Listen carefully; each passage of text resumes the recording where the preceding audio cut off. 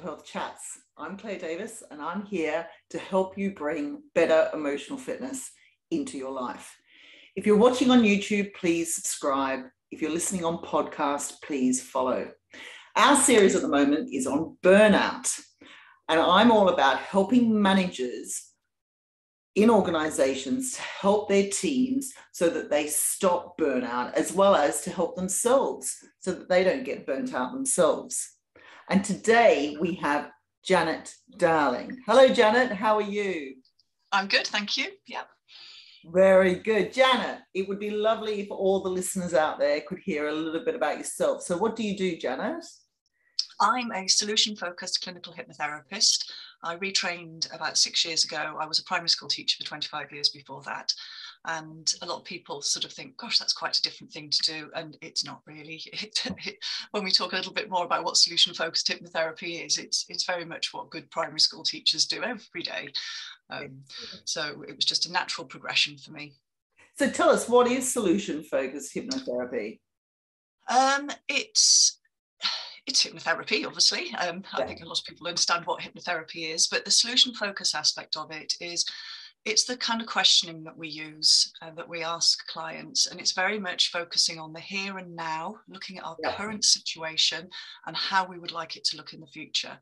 And there's also quite a bit of explanation about how the brain works and the different parts of the brain, that lovely, rational, sensible prefrontal cortex, and that primitive brain, that's that fight, flight, freeze response. So the fight is anger, the flight is anxiety, and the freeze is when we withdraw or avoid things, so depression. So having that combined, that understanding of how our brain works, along with careful questioning, solution-focused questioning, helps the clients just rediscover their inner strength and resources that they can draw on. So it's a very collaborative type of therapy. It's lovely, actually. It's really enjoyable. And when you say hypnotherapy, I've had solution-focused hypnotherapy, so I know exactly the way it works. But a lot of people think, wow, are you going to sort of get me walking around the room and saying weird things? What is hypnotherapy? Yeah, well, hypnosis is a really natural state, mental state. It's slightly altered to our day-to-day, being completely aware of what's going on and focused. So the best example to give is, when you drive a car a familiar route and you get to the end of the journey, you think, I know I didn't fall asleep. I don't actually remember most of it. We've put ourselves into a trance, into hypnosis. So it's a very natural state. And when we're in hypnosis, in that trance state, our mind is open to suggestions. And in solution-focused hypnotherapy, the way we get you into a trance, or the way we get into a trance naturally, is either doing something very familiar or really focused on something, or deeply relaxed. Obviously, we're using the deeply relaxed in hypnotherapy sessions. And with direct suggestion hypnotherapy, the hypnotherapist hypnotizes you with your permission and then gives you lots of lovely suggestions that they feel will be helpful for you. It's great. It's a really effective form.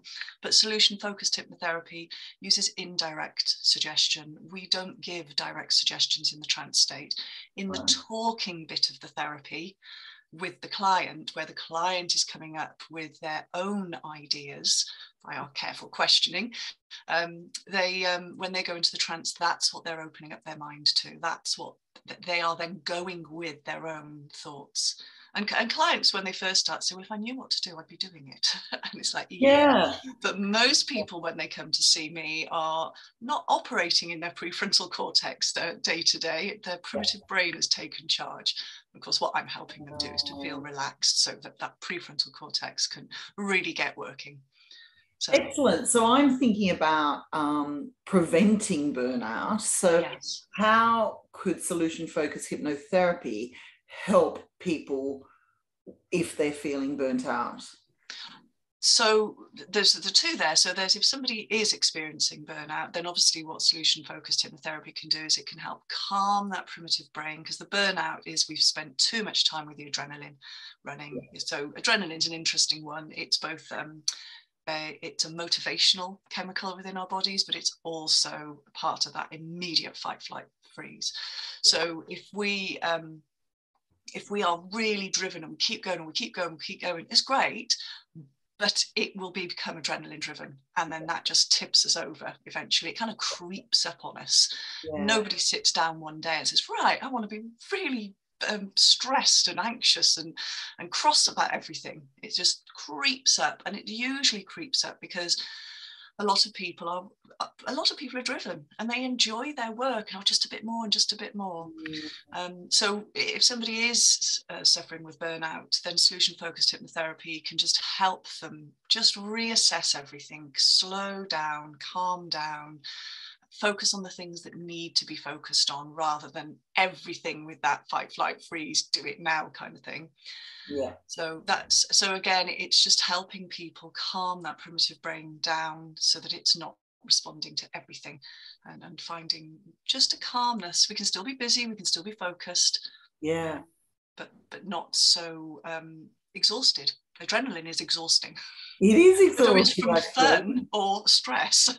Yeah, definitely. It is exhausting. And this is a really interesting concept. So if somebody feels like they are burnt out, you can work with them. Yes. So that they change their mindset in their brain, which is fantastic. What about the opposite, especially in the workplace, if we're working in a very, very high efficient role where we're on the go all the time and we don't want to burn out? How could solution focused hypnosis help with that? Yeah, well, I'm an avid reader, and two of my favorite authors about the brain and just being is David Rock, who is a consultant and leadership coach from Australia, I think. Yeah, he's great. And then also Dr. Dan Siegel, who's a clinical professor of psychiatry, and they teamed together, I can't remember when now, 2003 or something, and they developed something called a healthy mind platter. And these are 7 essential activities every day that will keep our mind healthy. But there's no surprise with some of them. Sleep, obviously, sleep is a good activity, and minimum 7 hours for adults, between 7 and 9 is optimum. Then some physical time every day, focus time, some playtime, because playtime is really essential in making those connections, that creativity as well, for adults as well as for children. And connecting time, that's why so many people suffered during the pandemic when we had the lockdowns, because that connecting time, just those inconsequential chats around, as you're going to get your coffee, they just didn't happen. It all became quite intense. And then the two that often get left out with very driven people, and I work with teenagers as well, so those kind of teenagers who are they've got exams coming up and they're really focused on them, but the two that often get mixed out are downtime and time in. So the downtime is when we're non-focused without any specific goal, and we let our mind wander or simply relax, and that helps our brain to recharge. And then the time in is when we quietly reflect internally, focusing on those sensations, images, feelings and thoughts, so we help integrate the brain better. And it's not a 1/7 of the day on each of those, because we know we need a minimum 7 hours sleep. 7 times 7 does not make 24, but it's trying to weave those things in throughout the day. So if you just had a really intense meeting, just walk slowly back to your desk, to have that downtime, just a pocket, just a tiny little moments. There's a doctor, Michael Mosley, who I listen to as well, and he's just come up with something called exercise snacking, and it is not eating before exercise or after. It's having little snacks of exercise throughout the day. So I was just going to mention that. So like just a 5-minute walk around the block. So to weave those moments in. And I work with an accountancy company, which it's quite high end, and it is quite a lot of pressure. And I do quite a few talks for their new recruits who are going through their chartered exams as well as working full time. And I always talk about this healthy mind platter, just popping these little things in throughout the day, so that we don't save our downtime to the end of the day, because actually you're probably exhausted. We need them and they literally can be 2 minutes. Doesn't have to be time. And also some people just do their exercise in the morning, so we don't do it all in the morning and then forget it for the rest of the day. I'm somebody who likes to do my exercise in the morning, and I love the term exercise snacking. That's absolutely brilliant, because I heard a term recently which is called 4x20, very similar concept, where 4 times a day for up to 20 minutes you do something to downtime. So it could be going for a quick brisk walk, or it could be going on your rebounder or jumping up and down on your rebounder or something, some sort of, but I prefer exercise snacking. Can I steal that, please? Oh, well, you're not stealing it from me. I love it. Absolutely love it. Mostly will be pleased that we're sharing it. Yeah, I think but also it's to think of, so let's take taking your dog for a walk. So taking your dog for a walk, that's definitely exercise, unless you're like my granddad, who used to take the dog for a walk and he basically would sit in the car while the dog ran around the field. For most people, they are walking with their dog, and that could, so it's definitely exercise. But if you're walking with your dog with a friend, that's also connecting time. Yes. If you're walking with your dog and you are throwing the ball for your dog and you're really interacting with your dog, that's a bit of playtime for you. Yeah. If you're walking with your dog and your dog's quite happy off doing their own thing and you're just daydreaming, that's downtime. Yeah. If you're on your phone arranging, I don't know, maybe you've got a meeting with somebody and they're quite happy to talk to you while you're walking, that's focus time as well. So it's not having these as discrete things. It's thinking, and when I first heard about it, I'm a terrible one for, I've had burnout a few times, not since I retrained, I hasten to add. Yeah. Now I do practice what I teach. But when I first found out about the Healthy Mind Platter, I'm a bit of a spreadsheet person, so I've made myself a spreadsheet, and I looked at each of the activities I was doing during the day and thinking, where does this fit within this? And if it didn't fit, it was wasting time. Yeah.